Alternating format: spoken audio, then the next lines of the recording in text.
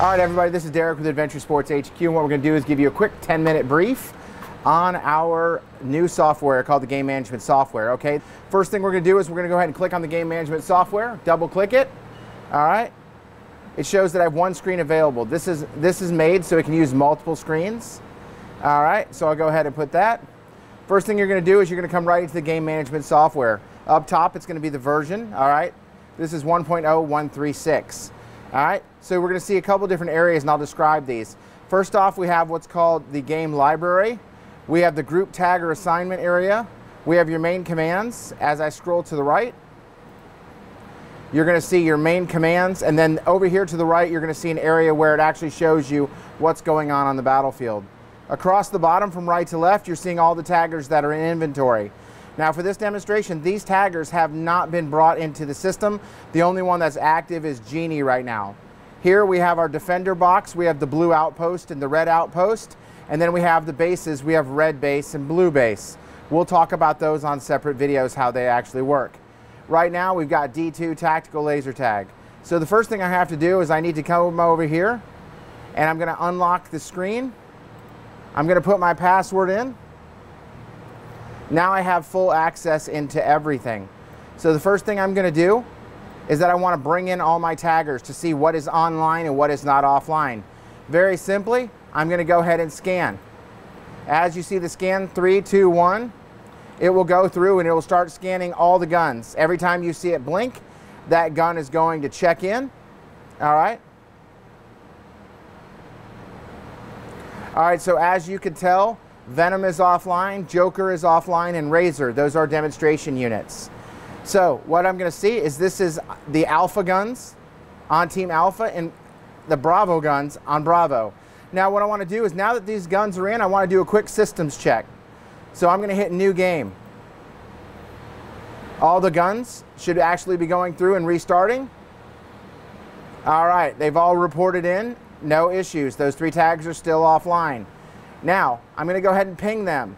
What ping does is it's going to actually go through and make sure they're connected. This is a quick way to check to see if any guns that have been brought online afterward have come back online or are missing. All right, those guns are still off. So now I'm going to do an RF check. Now, if I hit the RF check and go like this, it's going to make all the guns blink. It gives me visual looking at the guns, making sure that they're working correctly. All right. Now that I've done a ping, what I'm going to do is I'm going to go ahead and I'm going to end all the taggers, end game. What this should do is all the taggers should go down. You're actually seeing each one going to end game. All right, now what you're seeing is that each tagger has a number next to it. This is Tagger Storm. When you hold over, it's ID 13. It's on Alpha. It is active. It was just discovered at 3:51 and 34 seconds. It's set to team elimination for 10 minutes. And the settings were applied, and there's a MAC address to it. Each one of these will have the same information. That way I can track what's going on. There's a logging system. If there's a problem, if one of my employees is doing something, I can actually go into the logs. That's really advanced. Now, if I want to activate a tagger, I can activate them individually if I choose. If I hit Storm and click on Storm, I can New Game just Storm and the other taggers. All right? Now, that game tagger's active. I'm going to go ahead and toggle everything. All right, I can show the scoreboard or not show the scoreboard. So that's the armory. Now what I'm going to do here is I'm going to go ahead and go over to D2 Tactical Laser Tag, and I'm going to go up top and I'm going to go to my game library. To add a new game, all I have to do is click New Game Design. I can name a new game. AS Test. Fun game. All right. Going through now, I get to do the settings. Do I want friendly fire as a game or not? Let's say no. Do I want unlimited magazines for kids? Let's say no. I can do my life points. I can set my health to whatever I need it to be for this particular game. I'll keep it at 150. Do I want to have shields? I just click on shields, yes or no, and then I select the shield level and the red generation. I can actually take my hit delay and I can actually set the hit delays to how often they can be hit in seconds. All right, I'll keep it at none. I can choose the number of respawns, whether it's unlimited, a number, whatever game design I want. So I'll click nothing. All right, I can do auto respawn. I can make it so it's a manual respawn, so it goes back into the base. Now, I can do the referee call, so I can actually set it by game time, or I can end it, a death delay. I can go outdoor or indoor power. I can set my range. I can set what sounds I want, whether it's military, sci-fi, or silenced. I can set my magazine size. I can set the number of magazines, my reload time, my fire select, full, semi, or burst, my damage, what radio channel. There's 13 radio channels, so with Adventure Sports' RF system, you can select the channel so you don't have to worry about security systems or all that. I can actually set the strength of the radio. Indoors, I can use less because I don't want to use as much. 4 is as high as I can go down to 0, which is the lowest setting.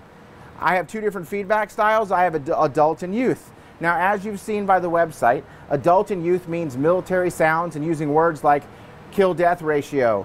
You know, those are the hardcore words. They use the death sounds. But if I wanted to put it to youth mode, it says wins and losses. It says tags and hits, and all the sound settings are actually changed by this one button.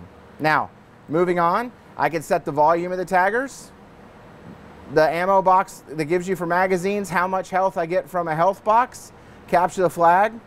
I can do my kill LEDs, my muzzle flash, and my backlight. When I'm done, I'm going to hit the save button, and then you're going to see that the menu automatically pops up on my 4 game screens. All right, so you'll see right now I have four games. I have Golden Gun, which is a solo game. You'll see what the settings are. Go ahead and take a look and browse at those. I also have 1 shot, 1 elimination. Players play for 10 minutes. Game boxes turn off after 10. Last player standing wins. All right, so that's that. Now I'm going to go ahead and go into team elimination. All right, team elimination is 10 minutes. Basic red versus blue. It's a 10-minute game. You can see all this, everything up there that'll show you what's going on. All right, I don't want to change anything, so I'll cancel it. King Sweeney, that's a game. It's a modified Golden Gun, and then it's got its settings there.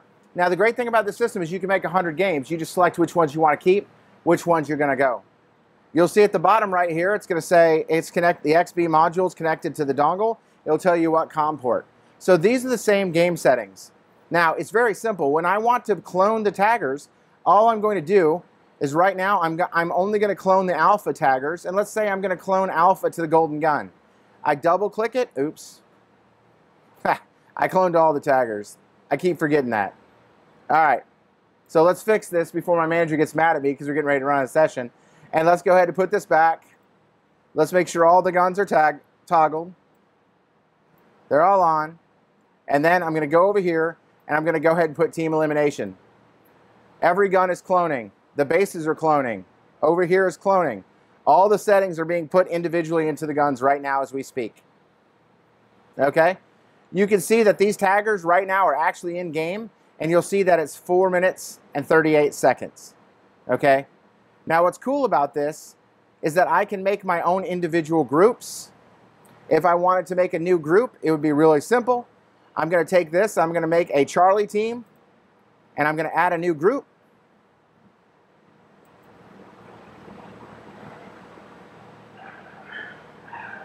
Oh, wait a minute.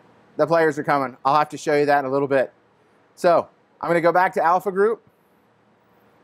I'm going to ping. Making sure everything's good to go for Matt. By the way, here's my 2 new groups. While I'm waiting for Matt, all I have to do is edit the group and make test group.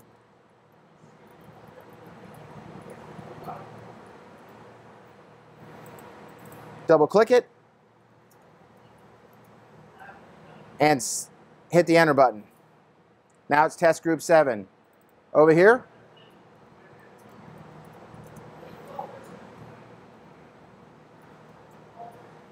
test group 8, hit the enter key.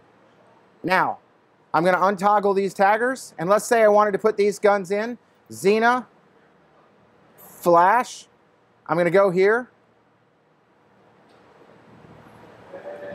and then I'm going to go like this. Oops, let me turn these off 1 second.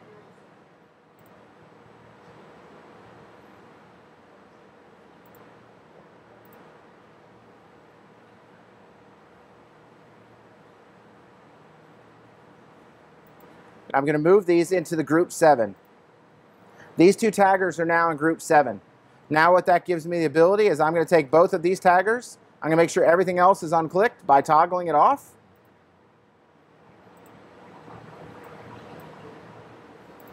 All right, I'm going to go ahead and go back. They're all unclicked. Now what I'm going to do is that test group 7, I'm going to clone these to Derek's ASQ test. All right, those two taggers are now here. Now I'm going to take two alpha guns, Alpha and Bravo, and I'm going to go here and I'm going to put them test group 8. Now I'm going to set them with a different set of settings. I'm going to unclick these so they're not caught when I do my control. I'm going to come over here and I'm going to put them to King Sweeney. So now you'll see that these are ready to go. Now what I'm going to do, if I want to start the games, it's very simple. Test group 7 might be a separate group that's going in 3 minutes later. Maybe it's set up so there's a zombie team. If I did a zombie team, it'd be really easy. I could just do this. Let's just assume this. These are my zombies.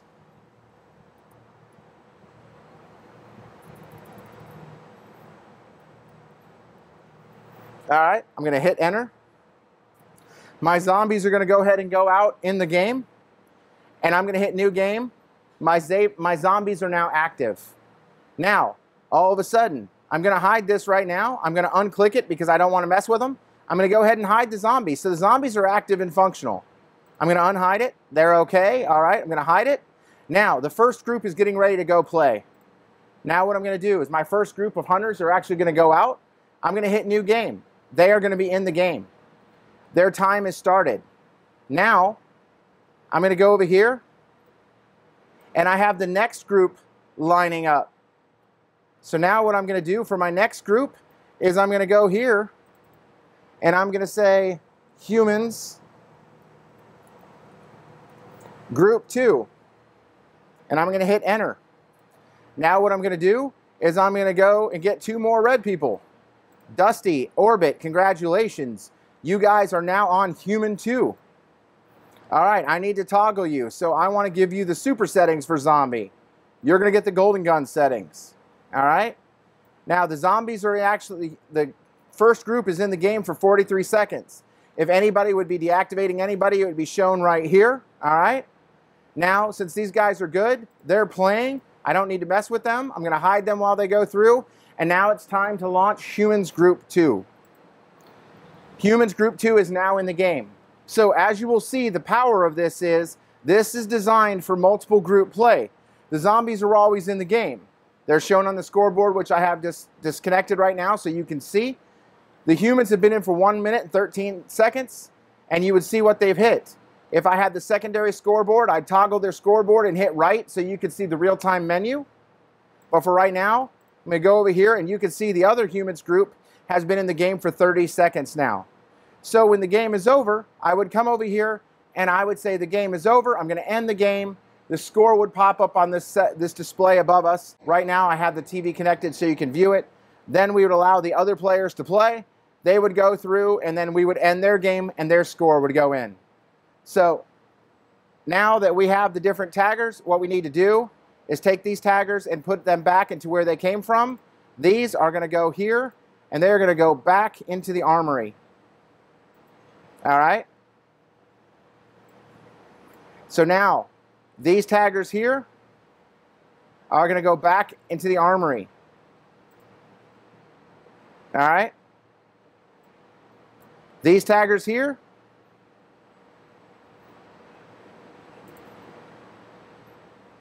are going back into the armory. These guys here, I have to click on them, my bad, are going back into the armory.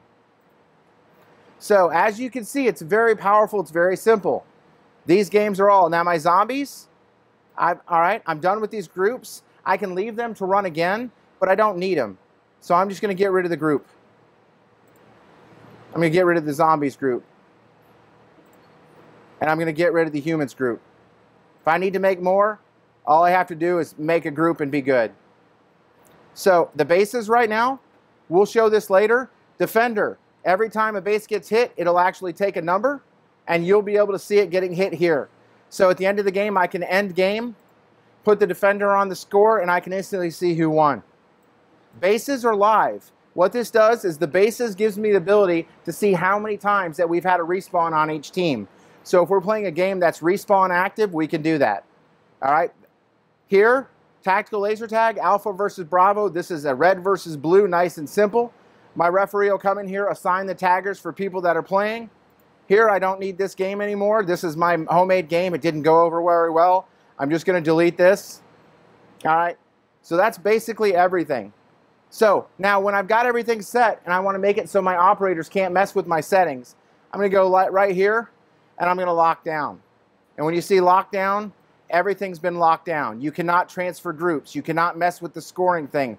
All the players can do is start a game, end a game, ping, RF, and hide, and toggle the teams. That's it. Lockdown is password protected. If I want to unlock, once again, I've got to put my password and I got to go. So there it is in a nutshell. The great thing about this is that you don't have to worry, because if there's ever a problem, we're going to remote in with TeamViewer, and that we'll actually be able to get into your computer, do an update, fix a bug, whatever we need to do. So I hope you enjoy it. We spent a lot of time on this. It's a very powerful tool, and it's going to help make you have a great time. Till next video, have a good day.